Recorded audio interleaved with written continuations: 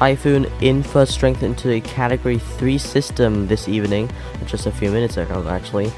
Now at 23.8 degrees north and 126.6 degrees east as it meanders east of the Ryukyu Islands in the south. And the latest information coming in at 11 p.m. in Miyakojima and 10 p.m. in Taipei, we have winds of 115 miles per hour, a central pressure of 947 millibars.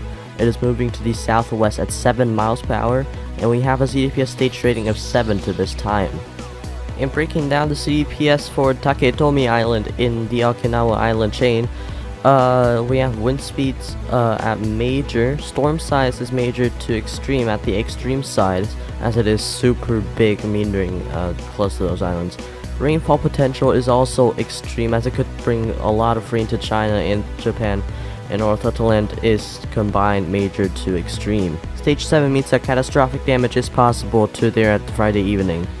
The wind fields extend 205 miles to the northern quadrant, as it is a very big storm, 130 miles to the southeast, and 135 miles to the southwest. Warnings and advisories are in effect. We have a blue typhoon warning for Fujian, a typhoon warning for Miyakojima, Yokohama, and except for Inuyogimi and Taiwan. A gale advisory for the Ryukyu Islands, Yanaguni, parts of Kokushima and Kumamoto, Miyazaki, Sago, and Nagasaki. Wind estimates are as follows: JMA is at 90 miles per hour, a Category 1. JTWC is at 110 miles per hour, which is also a Category 2.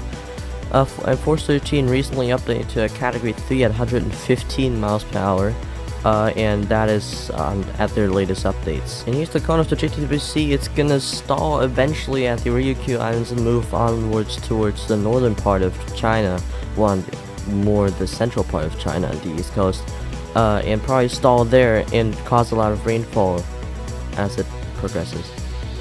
Sea surface temperatures are rather warm there. It's definitely going to get colder as it progresses into the East China Sea, and probably die out and weaken a lot.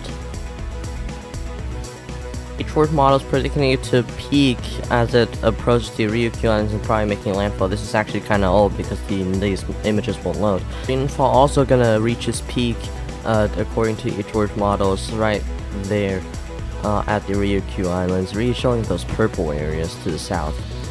Models are looking at a pretty good increase in wind speeds over the next 2 or 3 days, but it will also weaken significantly at July 25th, when it will probably make landfall and enter the cold area of the East China Sea. Shear remains low and will also remain low as it approaches the islands and will increase later on. And the mid-level relative humidity also remaining rather constant will also get a quick increase as it also progresses to the islands. Finishing it off, there's the satellite imagery really starting to form a proper eye wall, still lacking a little bit of convection to the southwest and north. Other than that, the southern and eastern eye walls look pretty solid to this point.